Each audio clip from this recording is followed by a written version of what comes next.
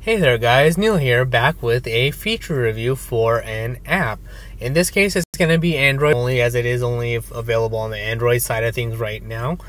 If you listen to the podcast, then I'll make that update available then. But if you're on the Android side of things and you want to listen to podcasts via Google Play Music, this is what you'll do.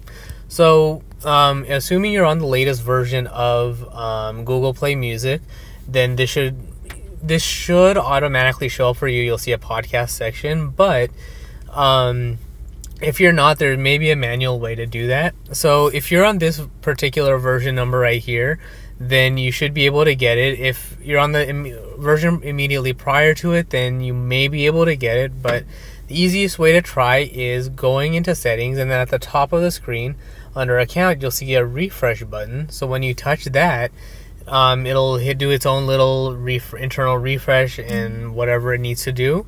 So now when you go into your menu, you'll see the podcast section show up and you're good to go. If you've already started subscribing to podcasts on the Google Play Music website, so play.google.com/music, and then hitting podcasts in the from the menu, they'll automatically sync over to the Google Play Music app. If you haven't, then that's quite alright. You can start from the app itself as well.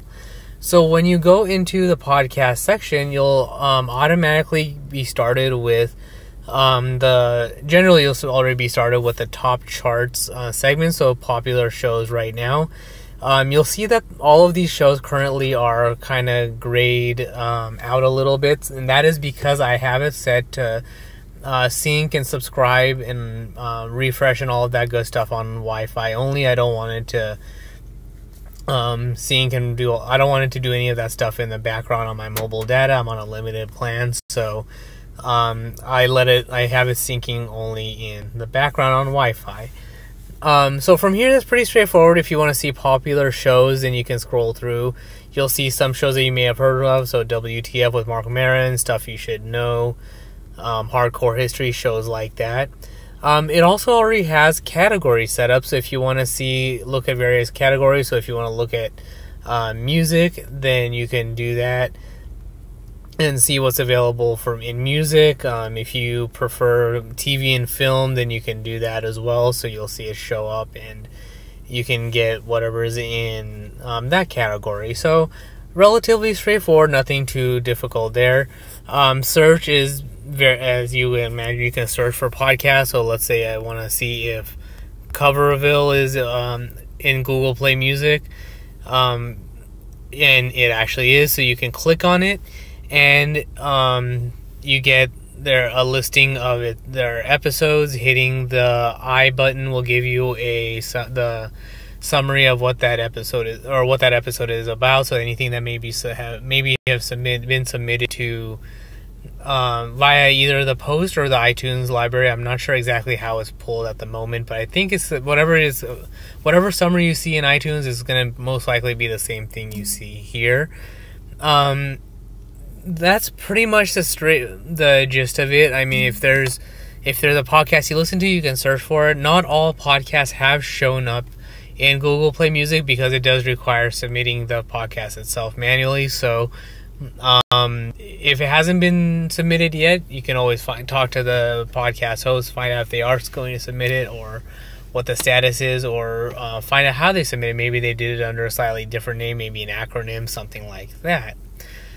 So that's pretty much all there is for that, to really talk about how to get to podcasts. When you click on Your Podcast tab in the app, you'll see the podcasts are updated by which ones were updated most recently. So you'll see that for me, Cord Killers was the most recent podcast episode, The Talking Dead next, and so on and so forth. So if you want to see, if you have new episodes, then you'll basically go into that episode. You'll know that it's the most recent one, and you'll see any available episodes that are available to listen.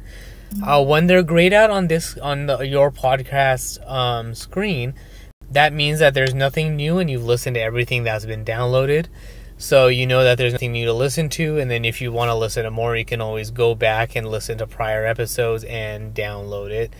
Downloading is the same as you see on the Google Play Music for the albums and tracks and things like that. Touching that down arrow will download it. It'll show up in dark, bold, so you know you can listen to it and you can start playing right away.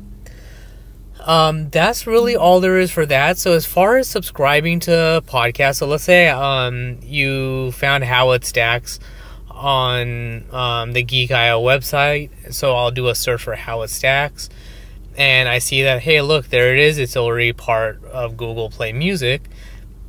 So now when you hit the subscribe button, or you hit the overflow, or if you have not subscribed to it yet, the subscribe button will be the same. If you subscribe to it on the web and you want to adjust it, I'll get it to that in a second, but it kind of shortcuts the menu a little bit, or changes the menu there, but you still get to the same options here. So let's say I want to subscribe to How It Stacks.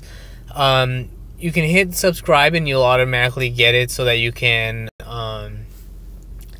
you have the podcast show up in your directory. And the easiest way to get notified of new episodes is to hit the notifications button, so you know that, let's say you have the auto download turned off because for whatever reason you do not want it to download the latest 3 episodes, then you can just have it notify you and download it manually. Now let's say I wanted to automatically download those latest 3 episodes because I'm going to be out and about and I don't want to have to remember to do it later. You can check that box. And then you can set the playback order, either newest to oldest or oldest to newest. I have the newest set first because I obviously wanted to listen to the latest and greatest. And then you hit subscribe, and that's it. Your button will change from subscribe to subscribed.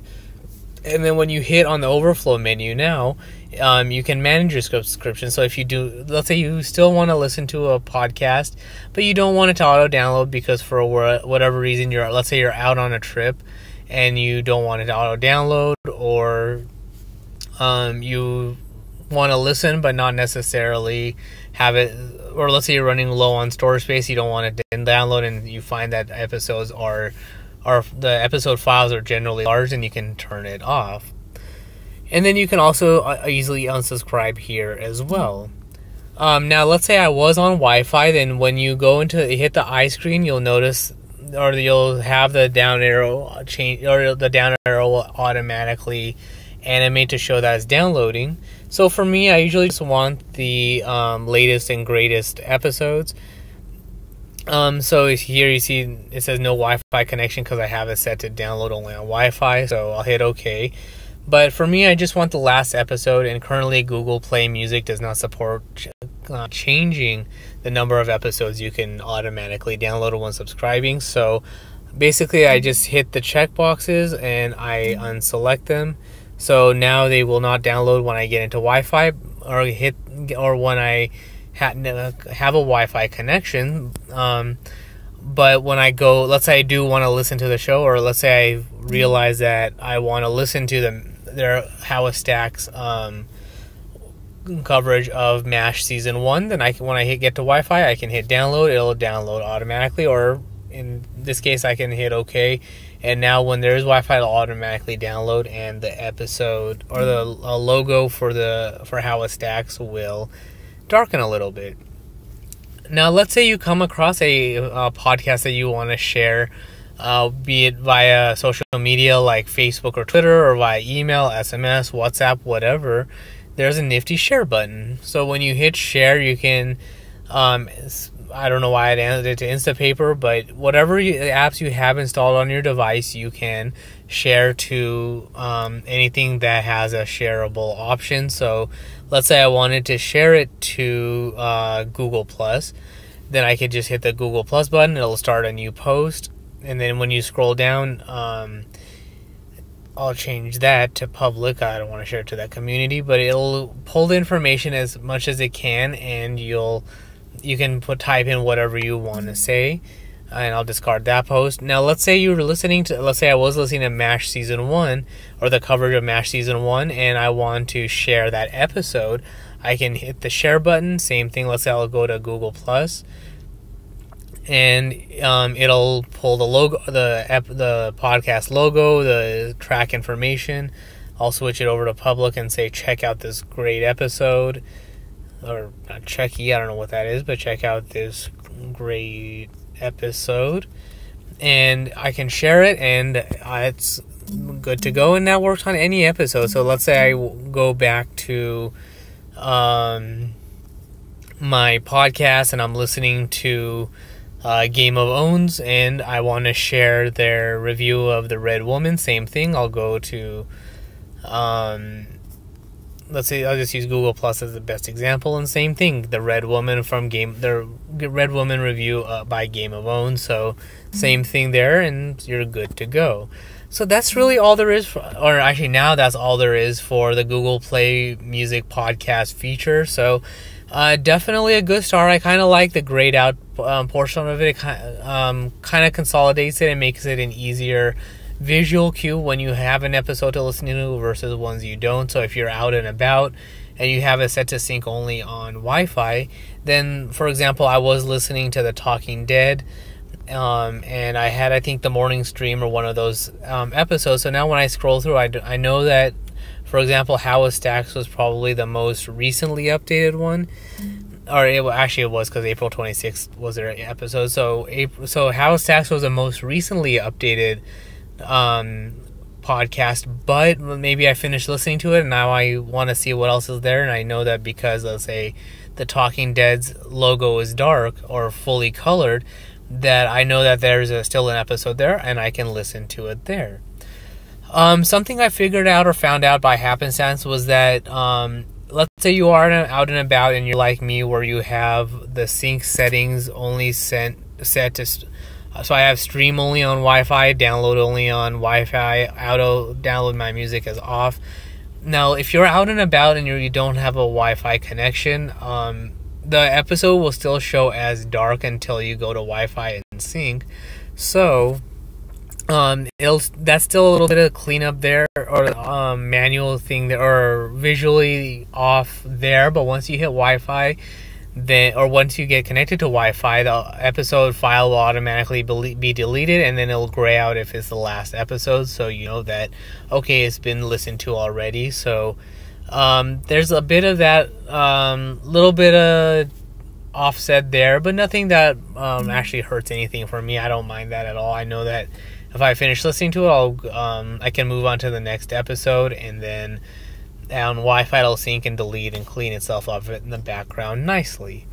So for me, I do definitely recommend checking it out. It's easy to use. I like the layout. If you're trying to help someone get into podcasting, Google Play Music itself is free. You just need a Google account. So if you're on Android, boom, you don't have to worry about anything else. You just connect it and it'll sync to the web. So if you, let's say you're now at home and your phone's on the side, you can go to Google Play Music on the web, open a podcast, and continue playing there as well. A couple of things that I find that are missing for me. One of the things I mentioned earlier was that it only auto downloads 3 episodes at a time.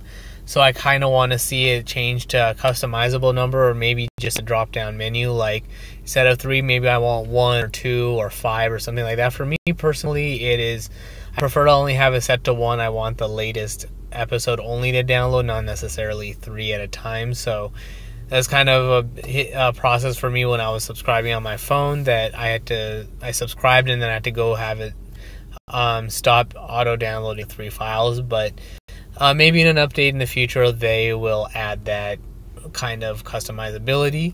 The other thing is adding multiple playlists or multiple podcast episodes to a single playlist. So one of the things I like on the Pocket Cast side, for example, is that I can create my own podcast order. So whether it's something I want to listen to today, and then after that I'll listen to something that was maybe updated yesterday or maybe earlier in the day, and set my own order. So I kind of want to see the ability to add to a podcast playlist so I can automatically have it continue playing. So there is that. That is really the majority of it. Not too much else really to add or change or anything like that. I kind of, overall, it is worth checking out and playing around with, and using it, seeing if you like it or not. For me, there's only a few podcasts that haven't actually transitioned or haven't actually added their podcast to Google Play Music, so all I did was adjust some settings in Pocket Cast, so the Pocket podcasts that are not in Google Play Music yet, I have it set to download those automatically in Pocket Cast, and everything else doesn't download. So there is that backup, and everything on that side stays in sync as well. So that's really all there is for that. So if you have any questions, comments, concerns, or anything like that, you can email me at headphonesneil@yahoo.com or find me on Twitter at PatelN01. But that is all for this particular review. Thanks for watching and listening, and until next time.